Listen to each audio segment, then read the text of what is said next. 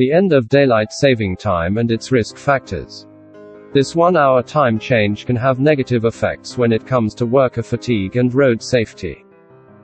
Auto incidents increase when daylight savings time ends. One risk factor is the increased darkness around peak hours. Another risk factor is that drivers and pedestrians may suffer from fatigue. Preventive measures. Prepare for driving in low light.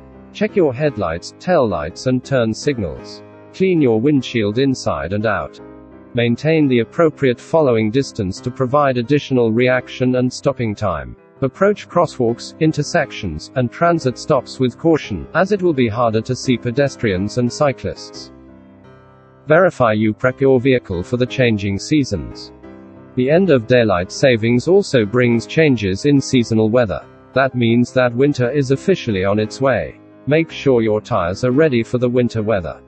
Check all your fluid levels and replenish them as needed. Verify you get adequate sleep. You may feel more tired than usual during the week following the time change.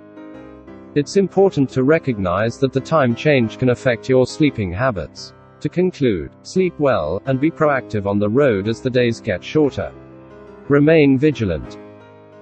And be safe.